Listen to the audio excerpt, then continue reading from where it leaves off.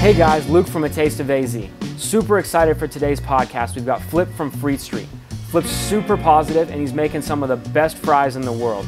Make sure to check out our website for some photos and subscribe to the YouTube channel below. We're here with Flip from Frites Street Fries. Dude, best fries ever made.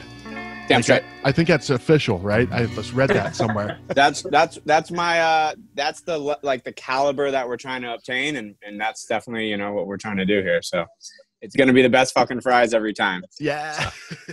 Yes, dude. So far so good, man. Nice work. Nice Thank work. You, yeah. So yeah, dude, welcome to the show, man. Thanks for taking the time to talk with us. Absolutely, dude. I'm psyched. We just had your fries the other day. Where'd we have them, Luke? You called it too. We're at Handlebar. Oh yeah. And as soon as I had the first fry, I was like, "There's something different about this fry." And so I asked him, and he verified that they were Frites Street. Yeah, Adam's a good dude out there. I love that guy. We started out like at the same time with trucks, so it's kind of there's a couple dudes out in the valley that like all kind of came up through that food truck scene, and now like we've kind of all carved out our own little lane and are turning our dreams into a reality, so to say. So like I got nothing but love for Adam, and he's a fucking hustler, so I like that guy. Dude, and he has really good french fries. So. Yeah. Yeah, he does. I mean, and I want to see if he can put some of that the short rib and cheese onto some of those Frites Street fries, right? That's because he does the mac and cheese. But sign me up for that. Yeah, absolutely. Yeah, he does like a full on like mega mac and cheese. So. Yeah, dude, that thing's so good. So Flip, this all started in Phoenix, right? Like you were born and raised in Phoenix. Yeah. So like I'm a Phoenix kid, born and raised. The whole thing like kind of came about so I used to work in the music industry. That was like my first gig, love, success story. And I got to travel to Europe, and I worked for a couple of UK artists, and every night we would be, shitty drunk and stoned, and you wind up at a chippy, you go to a chip shop, you get chips and cheese, you get fish and chips, you get a kebab and chips, and then you go to Europe and you're, wandering through Belgium, or you're in Amsterdam, which is the best time you could ever have. And, you have an insane appetite, and, at 4 a.m, you just see dudes walking around with cones and sauce, and you're like, I need that in my life. So, I mean, like the whole thing just kind of clicked after doing that for about almost 10 years straight. When I wanted to get out. Yeah, bands? Traveling, selling T-shirts, living out of a suitcase, having a blast. But when I was ready to get off the road, my girlfriend, fiance, wherever we were, we're married. So, whatever it is in that time of our life. But we were talking, and I was trying to figure out, like, all right, so what's my next move? Like I'm 27, 28. I don't want to go to college and be 32 when I get out, And the only other thing that I really had a passion for and was invested in was cooking. So it was like, all right, well, like, what could we do that would take my sales background and my love for food? And, the food truck scene was just starting out. And so that was when it was like, hey, maybe we get a food truck. And then, like, instantly, my best friend and I were shooting the shit. And I was like, well, what would we do? And it's like, there's already hot dog trucks, and there's burger trucks, and there's barbecue trucks. And, it's like, man, why don't we just do, like, a French fry truck? Like, every time I'm in Canada, you get poutine, when you're in, England, you get fish and chips, when you get all the aiolis when you're in Europe. And it just kind of like, it just started to write itself to the point where I was like, oh shit, like that's not a bad move. Like we could do really good French fries, and, nobody would see it coming. We would be, a side dish or an entree.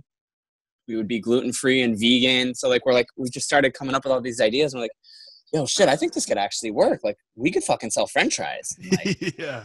It's everybody's favorite vegetable. So, yeah, nope.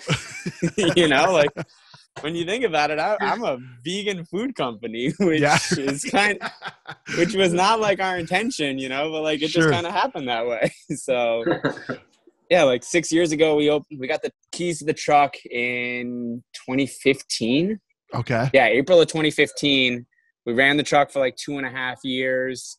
And then we transitioned to a wholesale business like the end of 2017, early 2018.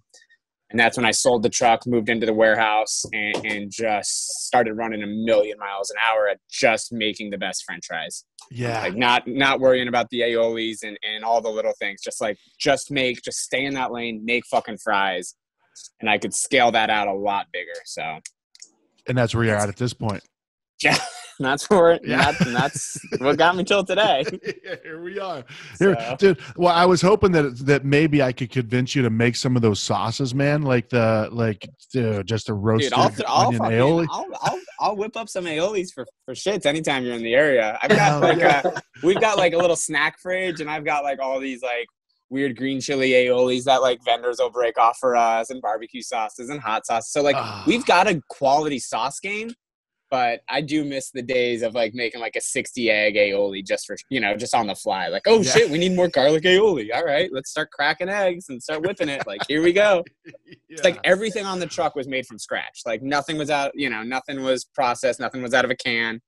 Like up until the last 6 months, I didn't even have Heinz or Hunt's ketchup. Like we made our own ketchup. And then I finally like cracked because I got really sad when I saw like little kids not like it, but their parents would eat it. And they're like, do you not have like packets? I was like, all right, I'll get some fucking packets for the kids. Like, all right, I get it. Like I have to, but yeah. So like every once in a while, I'll bang out some aioli just for shits. Like all the food festivals and stuff, we're just like getting back to our roots, when we do that shit. So. That's like a playground for you, right? Like, yeah. The first time I ever had, I don't want to even say that first time I ever had a Frites Street fry. First time I ever had anything from you was at the hot chicken throwdown. So it wasn't even a fry. It was a chicken. But we did like hot chicken fries. Yeah, I was psyched on that. I was so proud of myself for pulling that shit out. I was like, yo, we did hot chicken fries. Get it? And everybody was like, it's a hot chicken throwdown. And you brought French fries. I was like, yeah, but I also made chicken tenders. Like, come on, man. I'm in both realms right now. Yeah. It's a French fry and a piece of fried chicken. Like, there you go. This is how I bring it together. Dude, like I was sold. Shape of a French fry. Yep. Yeah. So, dude, is it? So that was fun, Well, let's back up a little bit, right? So I know you grew up in Phoenix. Is it true that when you were 12, you did a cooking class with Justin Beckett of Beckett's Table? So I mean, he was 22, I think, when I first met him, and I was like I grew up and started taking little cooking classes at Sweet Basil, which is like Scottsdale. It's still there to today, but like Scottsdale and Shea. And my dad was a massive fan of Roy's, which was like Hawaiian fusion Roy Choi. Like, and this is like, like mid 90s style. So like he signed us up for this class as Roy's was opening their first restaurant in Scottsdale. And I was like, led by the sous chef. So my dad signed us up, and like my dad tells this story still to today. And it's hilarious because it's so true, but it's kind of fucked up. Like I was a little 12-year-old shit that thought I knew a lot. And like Justin's teaching this class, explaining to people what, like where to buy certain things, what a beurre blanc is. And like every time he would ask a question, I would answer. Like, cause I was like a little nerd. And so he'd be like, this is a lemon butter sauce. I was like, like a beurre blanc. I'm like, the kid's right. Hey, well, you could find these mushrooms. I was like, you got them at Vincent's Market over on Camelback. And then my dad would take me there, like back in the day when that was the only farmer's market. Yeah. And like halfway through the class, like Justin just started talking to me and my dad and was asking him like, all right, kids. So like, do you know what this is? Do you know how to do you know this? Do you know this? And they were just like, we just kind of struck up this dialogue. And so after the class, like my dad gave him his house number, his office number, and Justin invited us to the grand opening. Like, hey, we're opening in a few weeks. Come on out. You can be my guest. I don't have any family out here. Yeah. And so like, we just kind of hit it off. And then over the years, he just kind of like treated me like a little younger brother and would, ask me to come help him out, or would, like he bought me a knife and then he would teach me how to use it and this and that. So like, I got really lucky as that guy started like from nothing in Arizona. Cause he moved over from Hawaii. Like like we were like one of the first people he really met out here. And now like 20 years later, he's Justin Beckett, who fucking kills it. And, I get to be badass. Like, I knew Justin Beckett when he was a sous chef, and like my dad was his only friend. Like it's crazy, but like he was at my high school graduation. He's at my wedding. Like I love the dude to death. And he's, I don't know.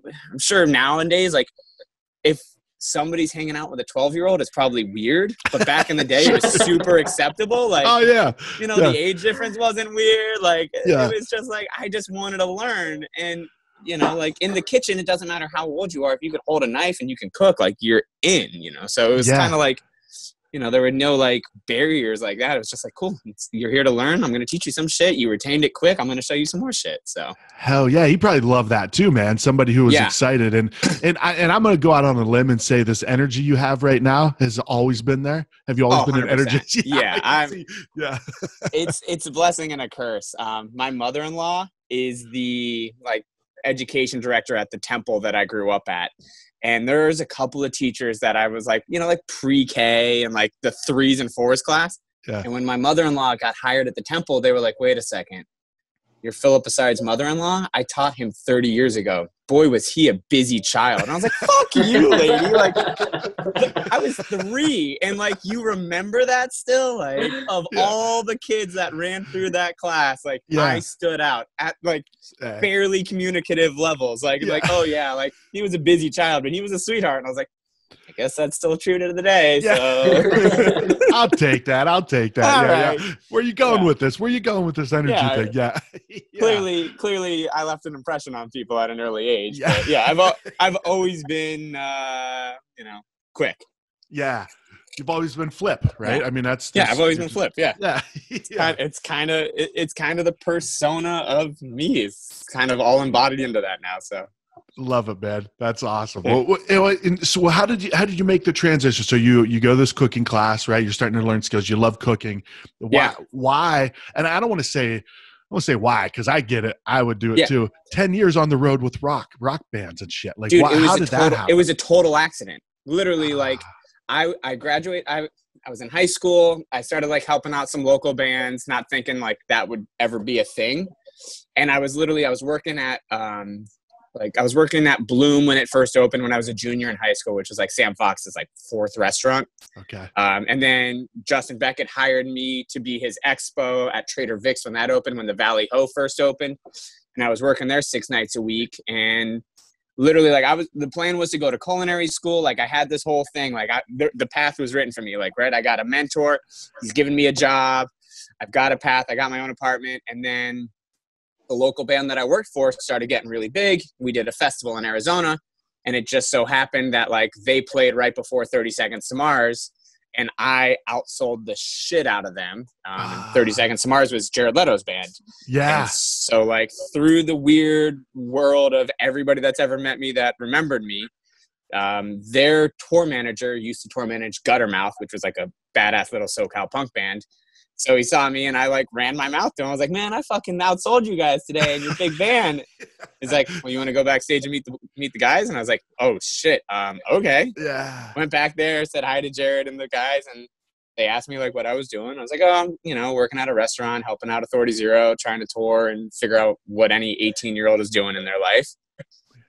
Didn't think much of it, and woke up the next morning to an email that's like, yo, do you want to leave? You would leave next Tuesday. Here's the next 6 months with your itinerary, pay, and visas all covered. And I'm like, oh shit. Wow. This just escalated quickly. So like I had to call Justin. I had to tell my parents like, hey, I know we were thinking I was going to go to culinary school in 2 months. I'm going to go see what this is like. Like, I'm out. And, so this was 30 Seconds to Mars? Like, this was their tour manager? This was, Holy yeah. shit, So, man. yeah.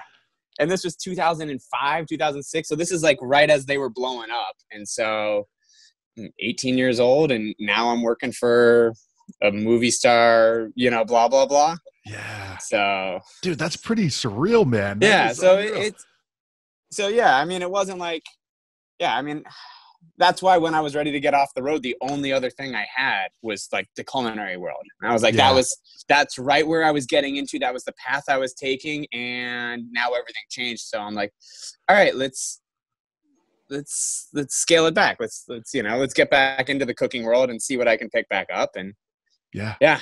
So that's why there's a 10-year gap in my culinary career. It was like I was destined for this, and then I just took a hard left turn for a little while. So yeah, dude, imagine that. Like if you're in a job interview, right, and like someone's like, "All right, man, can you explain this 10-year hiatus?" And like then you explain it, yeah, and they're like, "Oh shit, dude, I'm so jealous to get the job." They hire you on the spot because they're Just so jealous, man. I can Yeah. envision that. I can envision that. Yeah. Yeah, I mean, it's certainly like a once in a lifetime opportunity, and I'm very glad that I said yes and did that, because I got to see the world, and I have a shit ton of experiences that I will never be able to, like, you know, like that I would have missed out on, and who the hell knows what my life would have turned out like. So yeah.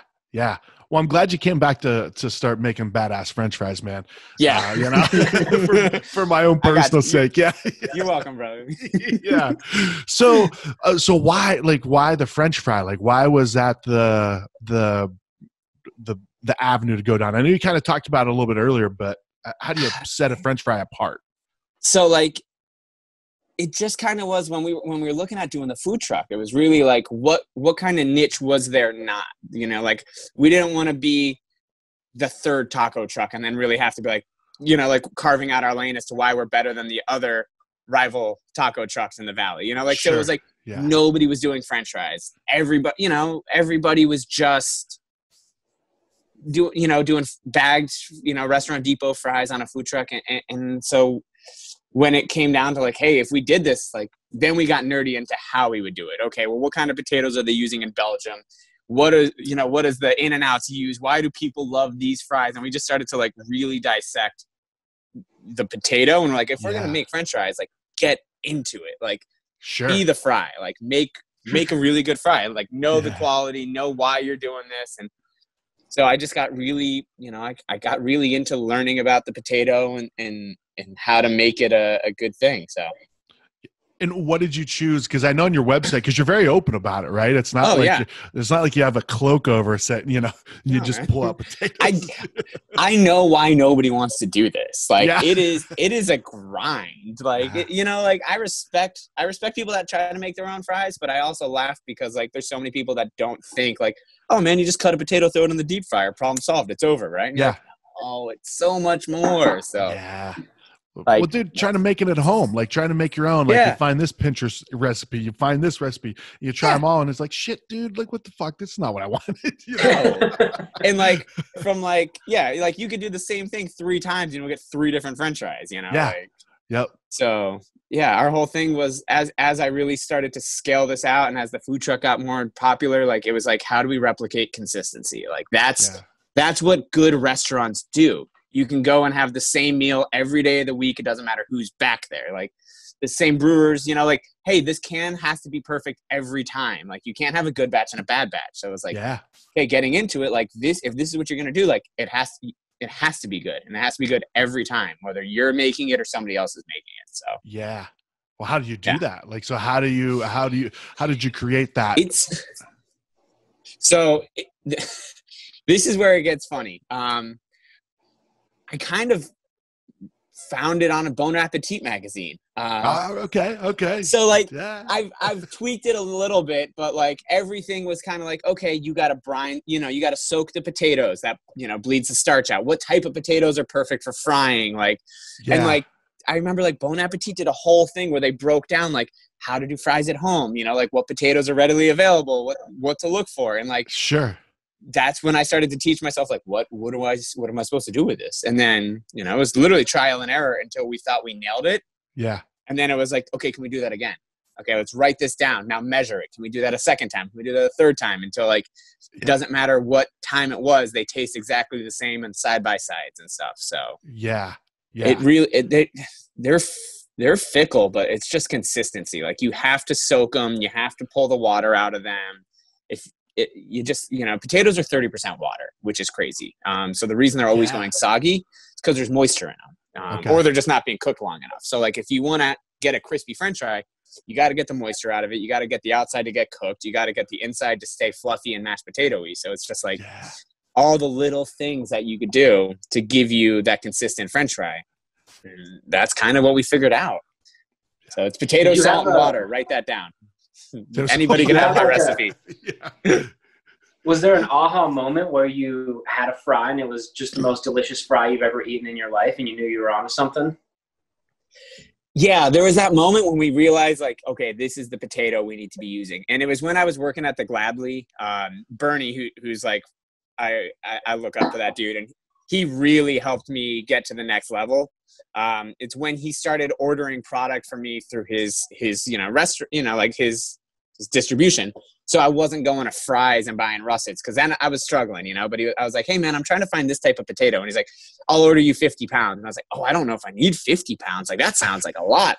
I buy maybe 3 pounds at a time. He's like, well, this is the minimum it comes in. You're like, okay, we'll try it. I'll make 50. Started, yeah, we'll see how it goes. And that's when I was like, oh man, Kennebec potatoes, these potatoes are way better than russets. And then it was like playing with those that I was like, okay, now I'm really seeing, the difference from recipe to recipe, and, go from there.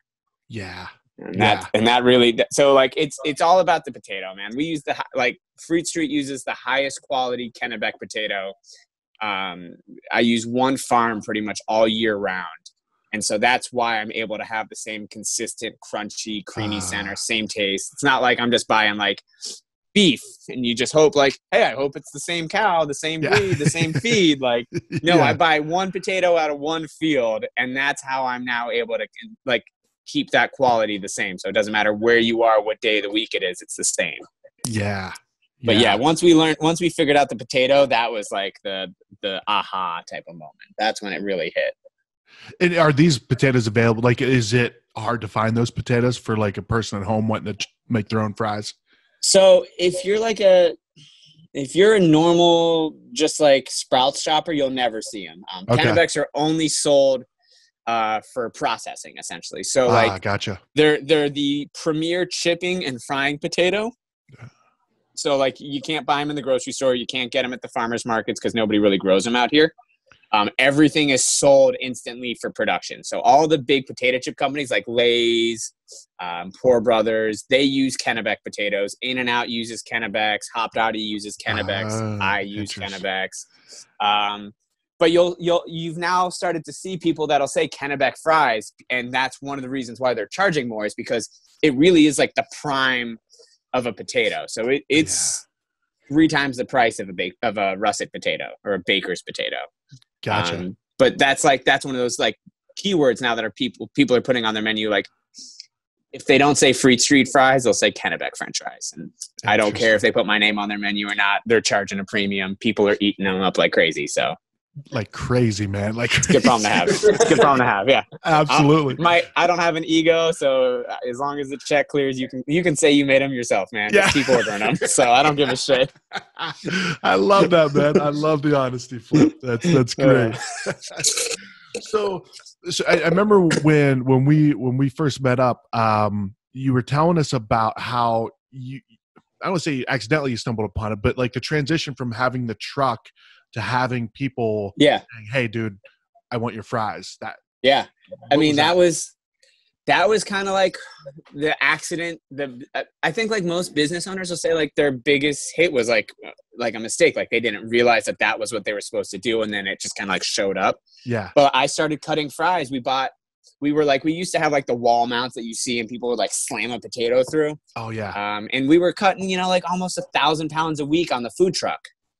And so like, it was a lot of labor for me and my buddy. And so we started looking at like, okay, maybe we should like try to find something that'll automate it or help speed up the time. So we're spending less time prepping and more time, on the road. Yeah. And we found a company that was selling like air compressed pneumatic slicers, and they're like $2,500.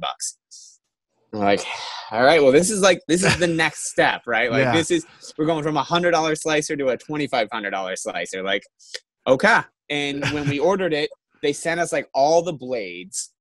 So it came with like a shoestring blade, 3/8 inch, which is like your standard like restaurant cut blade. Yeah. Came with a steak fry blade. And so like I sent a video to Bernie, and I was like, dude, check out this $2,500 slicer. He's like, oh, did it come with any other blades? Because the fry we make, we literally would take apart a blade and we would pull out every other knife to make a custom size that nobody had. That was our whole like on the food truck was like, we just want to stand out. We want to be that, like we want everything to look like nothing else. So I told Bernie, I was like, yeah, it's got all these other ones. He's like, cool. Well, like cut me one. I'm curious to see like how it would taste.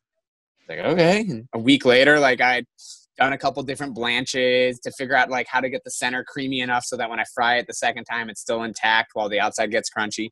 And I brought it to him and he was like, oh, these are fucking good. Like, thanks, chef. Like, awesome. He's like, I'll put 100 pounds at Citizen and give me 50 pounds at the Gladly. It's like, okay, cool. Like, didn't think much of it. I thought it was like a one-time thing. Maybe he's going to run a special. Yeah. And then he's like, I'll take it every week. I was like, oh, okay. I can do that. Like, it's frozen. So on prep day, I'll then cut, all the potatoes for the truck, and then I'll cut 3 or 4 more cases for Bernie. And literally, like, that was what did it. Like, overnight, then somebody else heard, like, yo, I heard you're making fries. Like, yeah, man, I got a food truck. He's like, can I get 50 pounds though? Like, the same size that he's getting? And I'm like, yeah, that's a thing. Like, okay. And then another chef, and then another chef. And it got within like the first 4 or 5 months that we were making more fries for chefs out the back of the food truck than we were making for the food truck. And that's when the light bulb went off. I was like, I think we're looking at things a little different. And one of the chefs that I look up to, who's now my business partner, Josh Hebert, the guy who owned Posh and has Hot Noodles Cold Sake, he was like, dude, like, the food truck is great, but like, you're going to kill yourself running it. Like, the whole thing is, how many places can you be at one time? Like, how scalable is this? And unless you're going to open 5 food trucks to be in Phoenix, Gilbert, Chandler, Mesa, whatever, every night, you're only going to have one location. Whereas, like, you can be on multiple menus across the valley and like selling product that way. Like, just make the base product, give it to the chef, they'll sell it, and they'll keep reordering, Yeah. So that's simple, but just golden advice, man. Yeah. Yeah. And so like, that's when it really triggered. And that's when, Josh was like, hey, if you want to do this, like, I'll help you scale this out. I would love to be your partner on this. And so I looked at it and I was like, you know what? I'm working 100 hours a week on the food truck. It's hot. It's summer. I'm killing myself. Just what's my next move? Yeah. And so I was like, all right, maybe this is like the next move. And so, Josh helped me get into this warehouse. We sold the food truck, paid off all of our debt, and really went, balls to the wall on scaling up the wholesale. So like it was all an accident, like I really thought Frites Street's next move was like getting a brick and mortar in either Old Town or downtown Phoenix, someplace with event traffic and late night. And, like, I'll just be the drunken stop. You go to a bar, and then I would be the chippy shop. Like, that's where my head was like, oh, I'll just be like a Frites shop. Like, like I used to go to, like, there's nothing in Arizona. And now that all changed, but for the better. Heck it's not a negative. It's definitely an okay thing. Dude, that's awesome. Well, what really impresses me is because, you're very open about it too. You've told us, you're like, dude, my fries they're not cheap. You're not, they're a premium product, but you had chefs approaching you, right? Like you weren't even like, you're trying to sell French fries out of your truck, and they're knocking on the back door saying, hey dude, I want to buy these. I want to buy these. Yeah. That's awesome. What do you like people, and like the whole thing, like I kind of taught myself as we go, like, hey, what's your pack size? And then I had to buy bought a scale, and I was like, I could fit this many pounds in a milk crate. Okay, that's your pack size. Yeah. Oh, okay. Like every little thing just kind of was like, somebody asked the question, and I'm not, I'm in business to try to pay some bills. So I'm like, I'll figure it out, chef. Like whatever the fuck you ask, like I'm down. Yeah. Well, and you have a wide range of products too, like, right? There's different French fries. You have the potato chips. Now but it's all by accident. Like we have I have 5 sizes of French fries. I have a breakfast potato, and I have a potato chip. And every one of those products is because somebody asked, like, hey kid, can you make me this? Yeah. And then like the same thing hits me. It's like, well, yeah, I'm not going to say no. Give me some time. Like I'll figure it out. I'll make you a sample. And if this works, then we'll go from there. And every one of those times has been like, stick, I'll take it. Yeah. Oh, snap. Okay. Crap. All right. We'll do it. That's fine. Like, what did we just do? We created a new product. Like, gosh, okay. Dude, so, a man with less energy would have collapsed by now, Flip. I just want you to know that. So you're keeping up with all these shots coming at you. So nice work, dude. Yeah.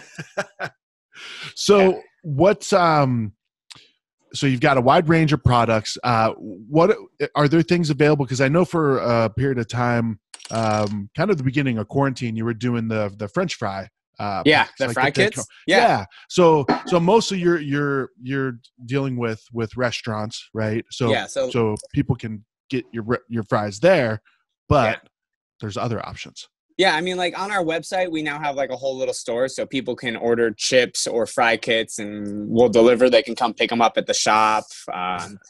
We have about 8 different like local butcher shops and farmers markets that carry our potato chips now as like a finished product, which is super rad. And that's really like a whole nother thing. Like that literally was my last mistake that turned out to be good. But that was all because, you know, COVID hit and we're trying to figure out how to get fries to consumers. You know, we created the French fry kits and my oil company literally made me like badass little bottles of oil and, you know, how-to instructions. So like, because everybody was out in the grocery stores. Like, you know, every bad frozen food product was sold out because people were like apocalypse shopping. Yeah, oh, for sure. And then people were like, dude, like I would buy good apocalypse food. Like I'm stuck in the house. Like, let me buy some. So we just, you know, we had the shitty part is this whole happened because we had like 2 orders that essentially were supposed to go out the week that Arizona shut down, Vegas shut down, Chicago shut down.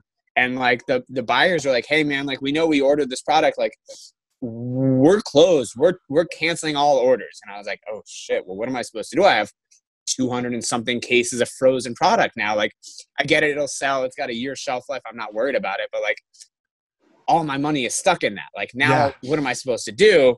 And so we just kind of opened them back up and put them in cute bags and, you know, started breaking it down. Like, hey, we're not too prideful. Like we'll hustle however we have to. I'll sell it in $10 increments or $50 increments. So like, cool. And we just kind of put it out there. And like the first weekend we announced that we were selling, you know, 3-pound fry kits with a jug of oil. We sold like 50. And I was like, oh shit, that's pretty cool. My oil company made me like 55 jugs. So I called him. I was like, hey, like I sold 50 of them. Can you make me some more? And like, yeah, we'll make you 120. I was like, okay. And then over the next 7 days, we sold every one. And I was like, I just sold 170 fry kits direct to consumers. Like, huh. Shit, okay. Well, I've got a bunch of frozen potato chips. Like, started seasoning them, brought them to Ronnie up in Cave Creek, and I was like, hey, here's like 4 bags of salt and 4 bags of barbecue. Tell me if you would like if they'll sell. Like, don't pay me, just put them on the counter. Let me know what people say. Like, we eat them for snacks all the time in the shop, but I sell it as a frozen product to Cisco. Yeah. And she called me like 2 days later. She's like, so I'll take a dozen of everything you make. And I was like, oh, okay. And then from there, I was like, we hit up Nick at Arcadia Meat Market. And I was like, hey, bro, like I just put these up in Cave Creek. He's like, sick. Give me 60 of them. It's like, okay. Went up and saw Eric at Steadfast and brought him a bag. And the next day he's like, I'll take 36 of them. And like everybody just started like open them up. And so now we're like, oh shit, we make potato chips. Like real talk. We make potato chips now. Like, okay. And that's big, so man. Yeah. So like the support has been huge, but like obviously people aren't going to, you know, they'll buy it once to support you. They'll buy it every week if it's fucking good. So like the support was the great first test because people trusted us to be like, hey, we'll put it out there and we'll see how it does. But now we know like people fucking like it and they'll buy it every week. So yeah. So like, this whole thing is another oops that turned into a good oops, you know? Well, dude, Flip, I'll tell you this, man, you seem to be enjoying the ride. So I appreciate that about you, man. Wild. Yeah, it's wild. I wouldn't trade it for anything because it's a trip. So yeah. Well, dude, like, I mean, it's honestly getting Luke can attest to this. It's getting harder and harder to go to our favorite places without finding Frites Street fries at, which is a happy surprise for us. It's a good problem to have, though. I apologize about that. Yeah. But dude, you're everywhere, right? I mean, because I saw on the website it's over 100, but that's I think I'm at like 100 and I think I'm like 100 and I don't know, 105, 106. Okay. We just landed a couple of restaurant groups that have like multiple restaurants. But the crazy thing is like I'm now selling French fries without ever shaking the chef's hand or meeting them. And that's a trip. Like when we launched in Vegas, like we got into some of the casinos without me even doing a tasting. Like the purchasing buyer would order a case, would be like, these are the best fries you've ever had. And then would run them through the hotel. Yeah. So like I would come up 2 or 3 weeks later and they were like, I was like, oh, so where are we going next? Like, oh, you're going here. It's like 6. So what do I need to know about the chef? What's his vibe? He's like, he's already buying 10 cases a week. And I was like, wait, what? Like, I don't even have to like, you know, like give him the spiel and like beg for his business and be like, hey, like, he's like, no, like he loves it. He just wants to meet you now. And you're like, oh, snap. Okay. Like this is super cool. So it's crazy because especially in Arizona, like for the longest time, I thought, you know, to start, we were finding the niche that we were because we were local and not because it was quality. And now as we go out of state, it's purely because of the quality. You know, people care because they'll connect to me and they're like, I'd rather give that kid money than somebody I've never met. Sure. But it's not because I'm a Vegas kid. I'm not a Cali kid. I'm not a Chicago kid. You know, I'm not a Philadelphia. I'm a Philly kid, but like it's now sheer just because it's the best quality. And I kind of had a really cool talk with Bianco about it a while ago when I was trying to really, you know, get this thing to that level. And we we're going to start going out of state. And I was like, I'm a little nervous. And he's like, I'm a local pizza maker. My tomatoes are from California. Like, you know, like I'm a tomato maker in California. I'm a local tomato guy in Arizona. He's like, I just make the fucking best tomatoes. I found this farm. I can them this way because that's how you get them to be the best. Like, he's like, in Arizona, I'm the local guy, but he's like, everybody knows me around the country as being one of the best pizza makers. Like, and it's because I care about where shit comes from. Like, my pecorino comes from here. My olive oil comes from here. You know, like, it's what you put on the plate and how you bring it together. And I was like, God, you're right. Like, you know, everybody is always nervous. Like, is my beer, you know, Four Peaks going to be good out of Arizona? Or is it just because it's in Arizona that they're like, they're the hometown heroes? And then you start hearing like people like, oh man, that Kill Lifter's pretty good. You know, like I'm sure Ballast Point and you know, like Lagunitas were probably paranoid as shit as they started going out of their hometowns. And now they're like, no, man, we just make killer beer. Like, hate on us all you want. Like, it's just good. People like it. It doesn't matter if they're from California or where they're from, you know? Yep. So I kind of just realized that as long as you just care about making the best and you do that, then there's always going to be somebody for that. Sure. So now out of Arizona, we're just known as the best French fry. I can still cut against any of the other products out there and be like, my fry is better than that, you know? And like, I'm not competing about any other thing other than if you want the best French fry, you know, if you've got a $60 steak and you give them a shitty French fry, like you fell apart so fast at the very end. Like, why not just take the time and give them a really good French fry for a really good piece of meat? Like, give them the full package. You got total plate. And people are like, you're right. Like, I need to step my game up. But for so long, there's only been so many options. So like now that we're out there, like it's a whole new world again for people to be like, oh, I didn't know there was a better option, because there really isn't any frozen Kennebec French fries. There's nobody doing Kennebec fries on a scaled out basis. The biggest French fry companies who own all the fields just make russets. And so like, you know, that's like the thing. Like, I'm just coming out. I'm not going after their clients as much as their clients want a better product. And we're just staying in that high end category and just focusing on being the best fry. So yeah. Well, you're doing it, man. You're doing it. Damn straight. Doing it well. Damn straight. So you said something in the beginning. We didn't dig into it too much. So before we wrap it up, I want to hear this. But you had said that you understand why people haven't done this, right? Because it's not. It's a labor of love. Like, it's a lot of fucking time for a side dish, you know? Like, imagine if you were to have pasta salad on the menu and you make your own pasta and you mill your own, you know, your own grain for that pasta. Like, you got to be really hyper nerdy into being like, I got to make the best fucking pasta salad possible. And you're like, why? It's the side to your sandwich. Just bake your bread, roast your meat, slice your cheese, use killer tomatoes. Like, dude, it's a fucking pasta salad. It's your $3 side dish, you know? And a lot of times that's where the French fries are. It's the side of the plate, you know? Like, your entree comes with one of the following sides. Sure. But like, for us to make a fry, so from a raw potato to being finished is 72 hours.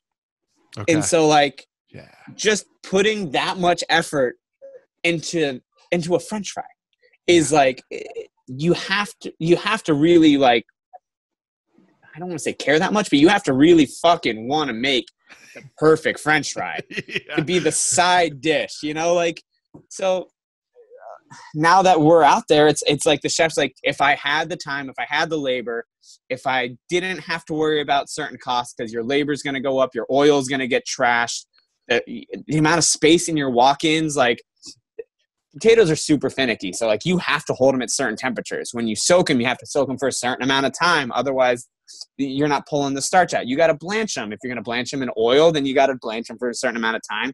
You're now adding water to your fryer. That's going to then kill your oil twice as fast. So it's like, there's so many like things that are like, nope, don't do it. Why? There's 4 red flags in your way. Like, And that's, you know, so like for us to be like, hey man, I will do everything you possibly can think of if you were to do it in your dream kitchen in a perfect scenario, and they would be perfect every time. You know, like you would have to have that much effort to say like, I will take this much time out of my day to just make the French fries every time. And so like now we're giving that chef an option. It's like, hey man, if you run the numbers, like it's pretty much a wash. Like you might as well buy them from us. Our price is locked in for the year because we buy so much from Idaho that I get a contract. So it's like, you might as well just figure out food costs on what our item is and just run with it. And you won't have to worry about any of the million headaches that being a chef or owning a restaurant or, you know, like comes with. Like, at least, you know, your fucking French fries are fine. You know, like dude didn't show up. Cool. Well, now we don't have fucking French fries today. Like, no, you do. They're in the freezer. You're good. Like, perfect.